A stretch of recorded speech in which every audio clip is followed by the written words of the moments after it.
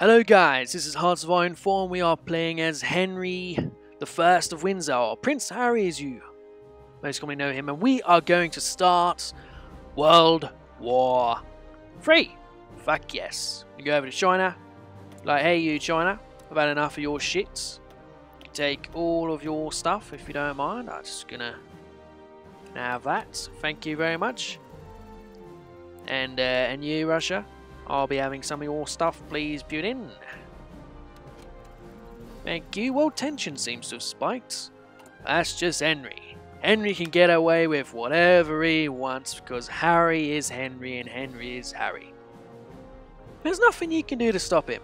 Nothing at all, no matter how much you try, no matter who you talk to, no matter what you do, you can never stop Harry from being Henry and ultimately starting World War 3. Was this his destiny? Look at this fine young man. This fine young man was destined to start World War 3. It's the way it's meant to be. Ah, see, even our stability has changed. We are such a great nation under Henry's leadership that Harry just cannot be stopped. You cannot stop him.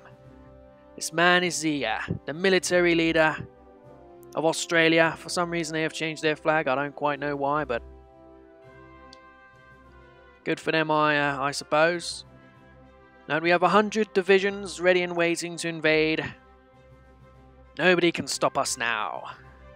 Not even Donald Trump can stop us now. Australia is going to war. The World War is going to it's going to happen. Whoa, what? The United States expels us from NATO.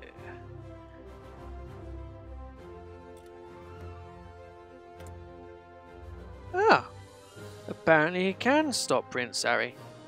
You just have to be Donald Trump. Apparently Donald Trump can do anything he wants, including stopping Prince Harry. Well, damn.